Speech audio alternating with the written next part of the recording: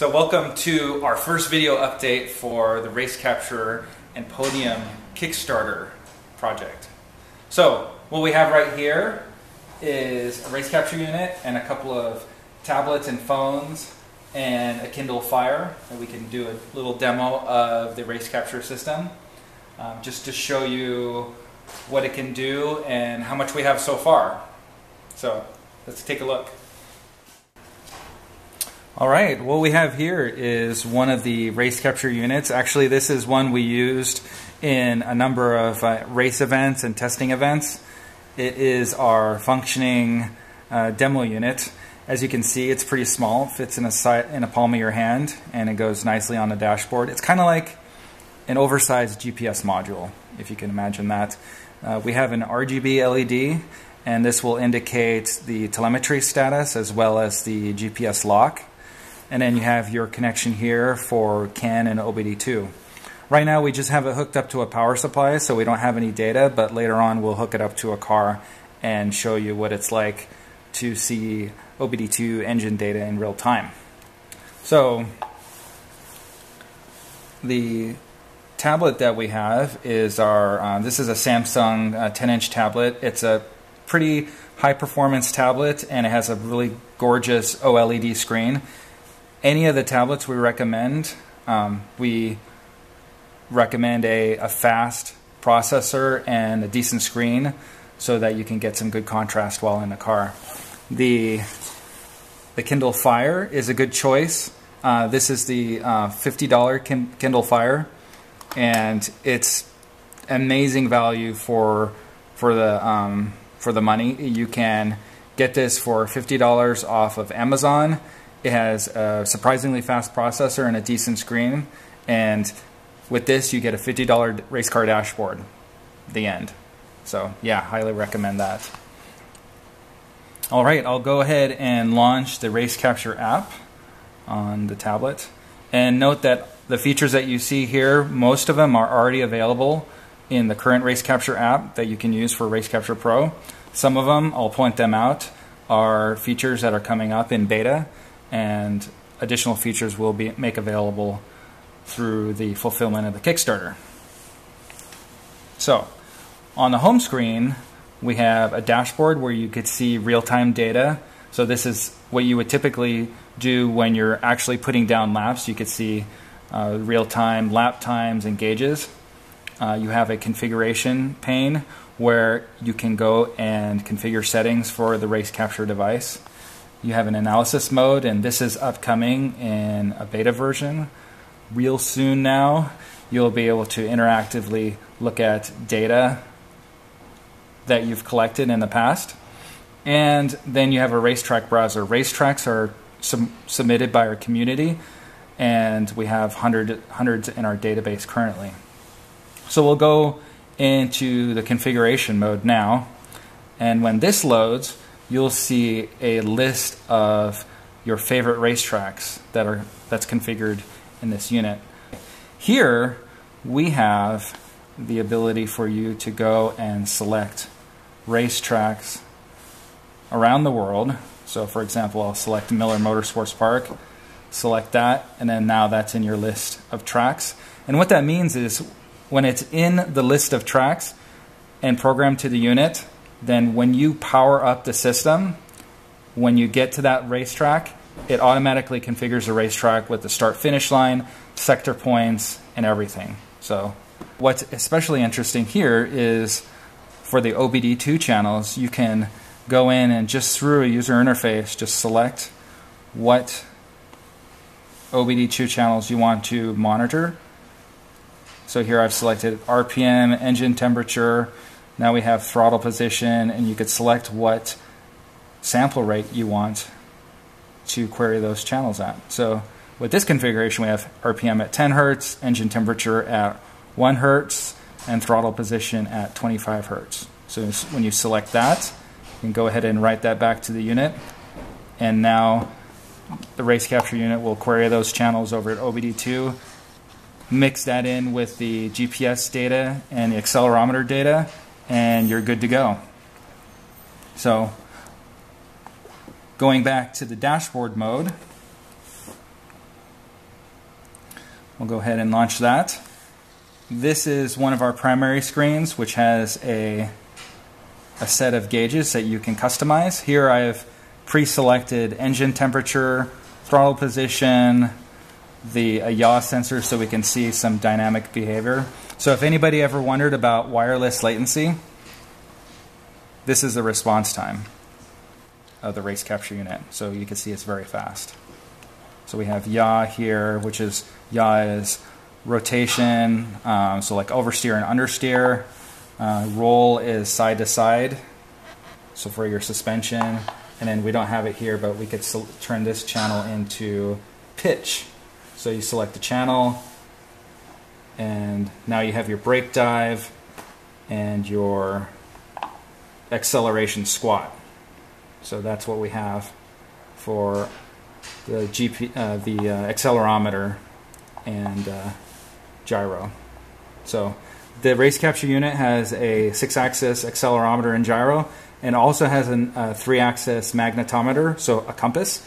We'll expose one of the compass channels because I think most people are just concerned about orientation or direction on flat ground. So we'll have 6 channels of dynamic motion plus 1 channel of compass. So great stuff. So on this dashboard screen, you'll have a tachometer, which we'll demo a little bit later, but this will show RPM. This gauge will show your current lap count by default, or you could select a different channel if you really wanted to. So you could say engine temperature, or you could say, yaw. So if that's what you really wanted in that channel. But normally we really designed it for, lap count, which is further down on the list. So we have a lot of channels.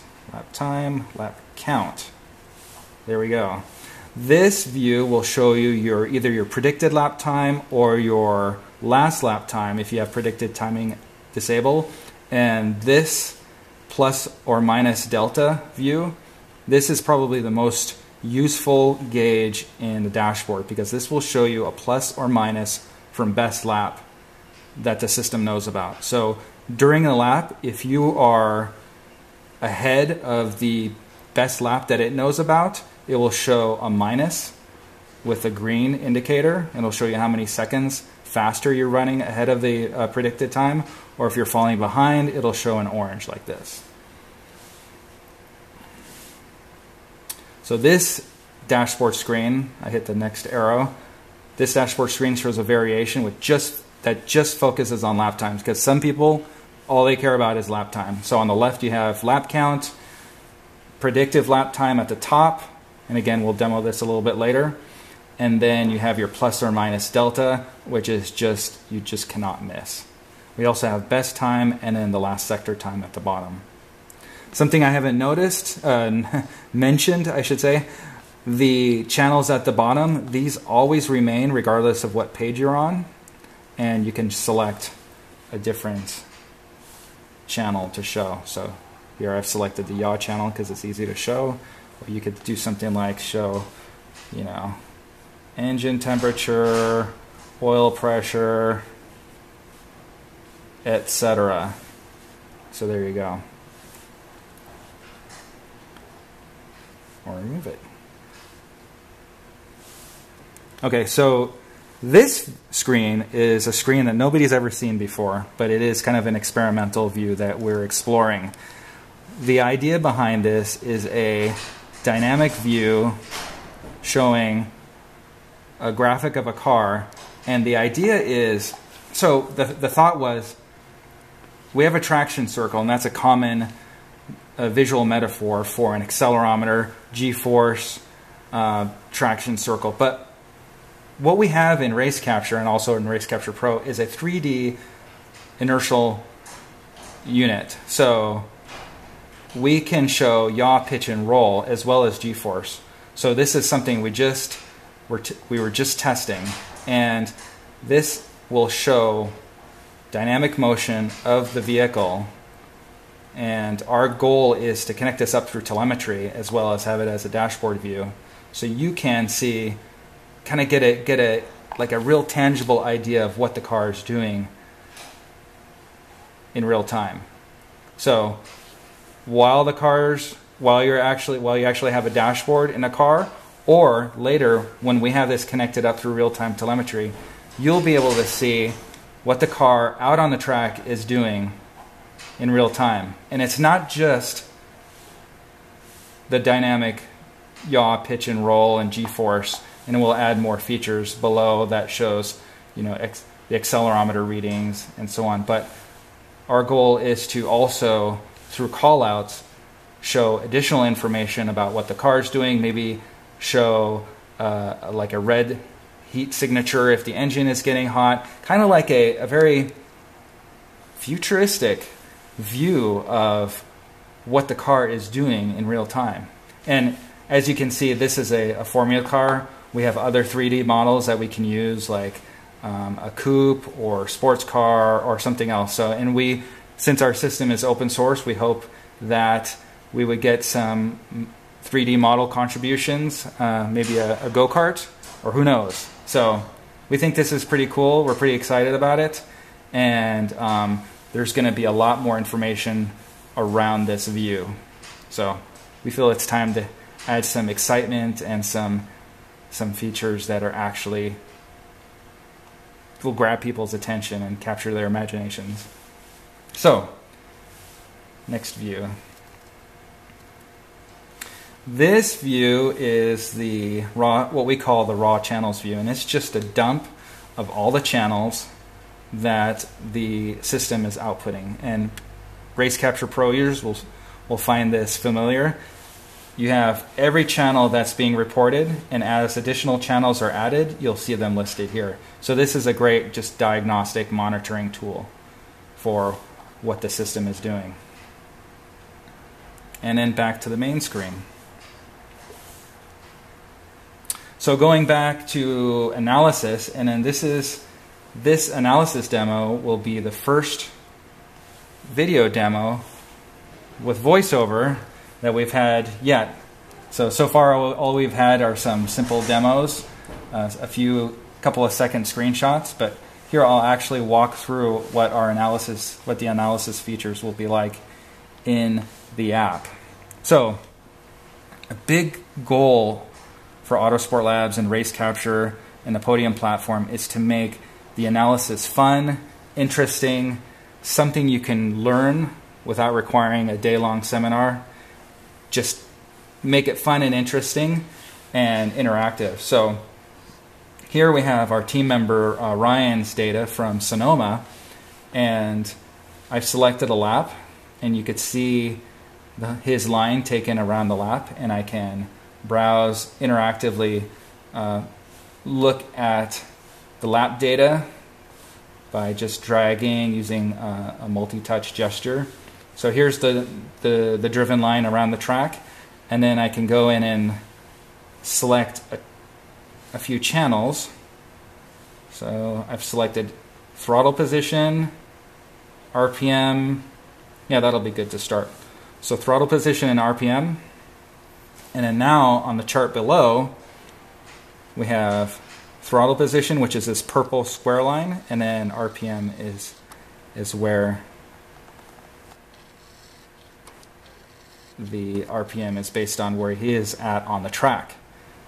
So here you can see as he comes out of the carousel, you could see where his shift point is right there, and then he goes into the braking zone. And if I wanted to zoom in on that, all I have to do is just use a two-finger gesture. Oh, went a little too far. And then you can really zoom in on the data. Now if we wanted to select a second lap and compare that with the first, we can select another lap and then overlay the data and compare what one lap looks compared to the other, which is a pretty common thing in race car analysis.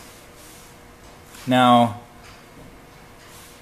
looks like we have a little bit of work to do with the colors, but that's okay. It's not released yet. So here we have 2 laps, and you could see the line taken between one lap and the other, and see the slight variations.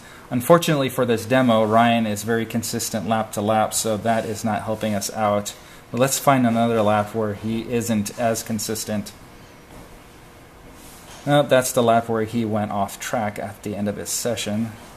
We'll go over here, select another lap. Okay, here's a little bit. Here's another one. Oh yeah. So I forgot what turn number this is, but yeah, there we go. So a little bit of a line difference here. So the bigger story with this analysis view is that here we've imported data from one session from existing data. What you will be able to do is connect a stream of data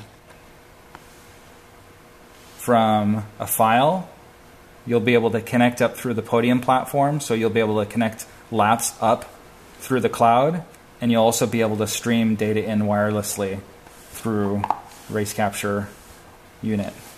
So the thing to imagine is think about laps that you might already have in your tablet here or your phone, and then watching live data, live telemetry data coming in real time, and then comparing that against existing laps.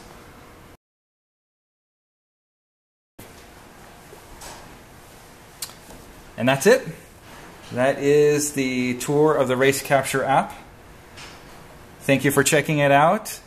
Back our project and share our project with your friends. Thank you.